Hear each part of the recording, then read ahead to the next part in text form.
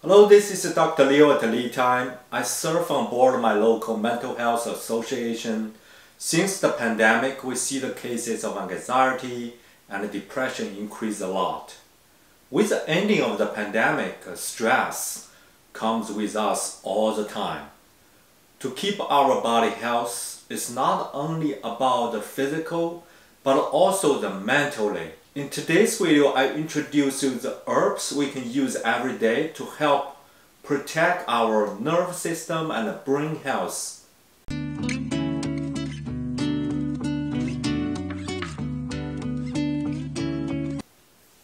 Before the video, I would like to introduce you this book. It's called Herbal Recipe for Vibrant Health. The author is Rosemary Glaxers. I don't take any commission from the book, but just I like it, I read it, I like it. And in this book, she talk about herbs to help strengthen the brain. It's including the ashwagandha, ginkgo, ginseng, and gotu-kola.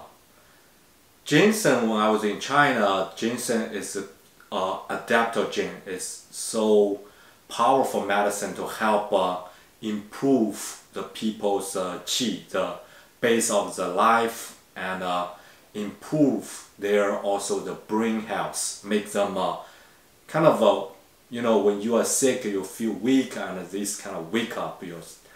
And the common way to extract the ginseng we use is using the tincture. We often use over 60% alcohol, the liquor, or 65%, that's 120 to 130 proof the alcohol, to extract the ginseng for a long time. It's soaked in there for months, and then you keep drinking a little bit every day, and this can help strengthen your body. I would like to use ashwagandha as an example today. In my last video, I talked about the benefits of ashwagandha and how to make the ashwagandha hydrosol.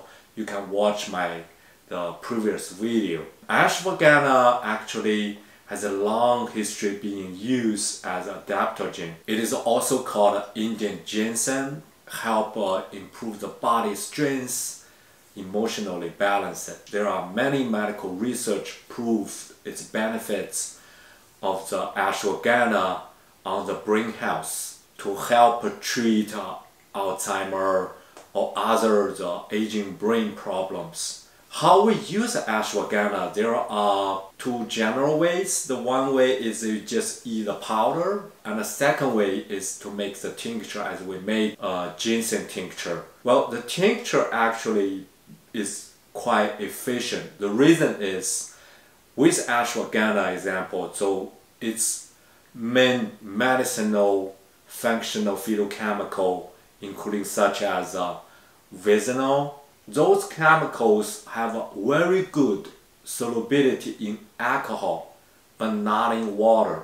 The challenge is how to remove the alcohol from tincture, because some of the people cannot tolerate high concentration alcohol.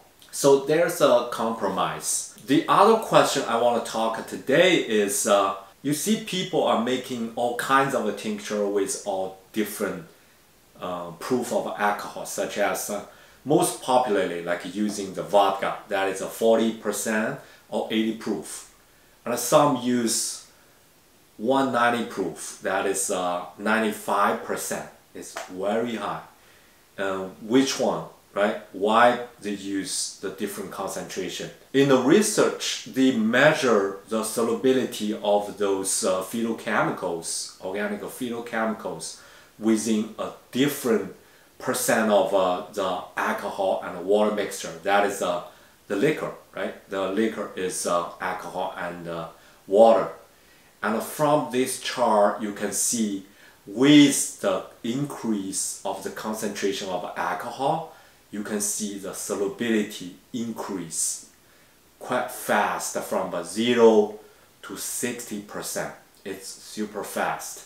And then getting slowed down, but still going up, but getting slowed down the curve from the 60% to 100%. So my suggestion is you use 60%. That is ending point of the fast growth period. So you take the benefits. You can choose a lower concentration, but don't go too low. 40%, yeah, it's easy available because the vodka, the easy available, but you want to soak it for a longer time to have a better extraction.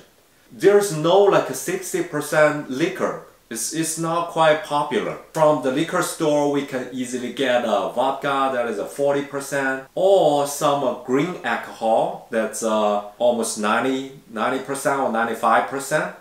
So I have a free table. So here is showing you the example. So you tap in the numbers, the concentration of your phase one, like a vodka, and then how much vodka you will use, and what is the other the liquor you have, like 90%.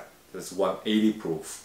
You have if you have a 190 proof, you put a 95 there, and then you say I want to reach 60%. Then it will pop up the number to show you how much of those 90% alcohol you should mix with the vodka, the 80 proof, the vodka. So you can use the table to help you calculate and mix the right concentration alcohol. And I can put the link down below. You can sign up. If you wanted the table, just send me the email. I will send you the table. So when we are making the ashwagandha tincture, we already have answered the question what concentration of alcohol we need. That is a 60%. And the second question is what's the ratio between herb, the ashwagandha, and alcohol. Research found 1 to 10 have a pretty efficient extraction of those phytochemicals. That is, I take a quarter cup the ashwagandha, that is a chopped dry ashwagandha root, then soak into 500 milliliter alcohol. Will be a process. It will take a few months. That's the best. You can, if you need to use it very quickly, at least 2 weeks. The next step is to drain it, to strain the herbs out by using a press. So I designed this press. It's easy to use. So just pour in the tincture, and most of the liquid will go through the tiny holes that is the same size as cheesecloths, and 99.9% of the herbs will be separated out, and use a press to manually press the liquids out. Keep the liquid for your use.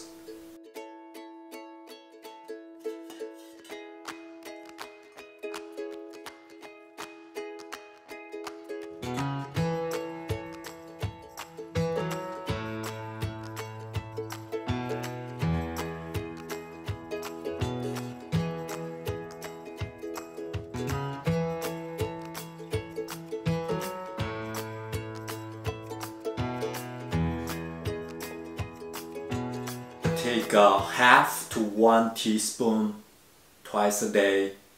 You can just drink straight or mix with your drink, like tea or some other juice, or mix with the food, and help you to reduce the feeling of the alcohol. The other way you can try is to use a double boiler distillation to extract the alcohol out. I will put a link after at the ending image of this video. Thank you for watching. Hopefully you learned something today. Please like the video, subscribe to the channel, and see you next time.